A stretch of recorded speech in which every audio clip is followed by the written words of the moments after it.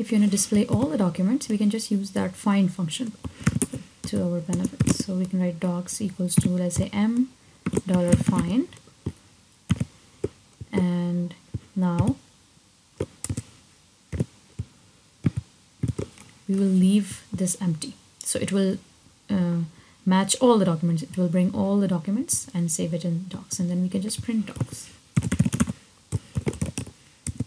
But remember, right now our database is empty because we just deleted everything with this line, right? So we have to insert all the documents again. So I'm going to uncomment it so that all the documents will be inserted one by one, and then they will be displayed one by one here. Let's run it.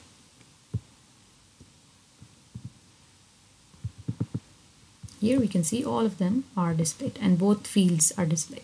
If you want just one field, you can do what we just did here in projection. This will just display the name field.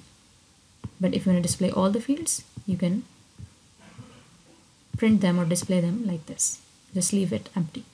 Don't add anything. So there you go. Now if you want to get help in this library and you want to see different other functions, you can also print m.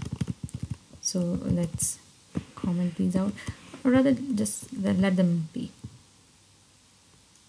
So let's comment these out so that they are not added again, and let's see what happens when we write print. This actually gives you a list of functions that you can use, right? Let's see. So it is giving you a whole list of functions that you can use, and also their parameters, whatever you want to put in them. So there are many functions that you can choose from here.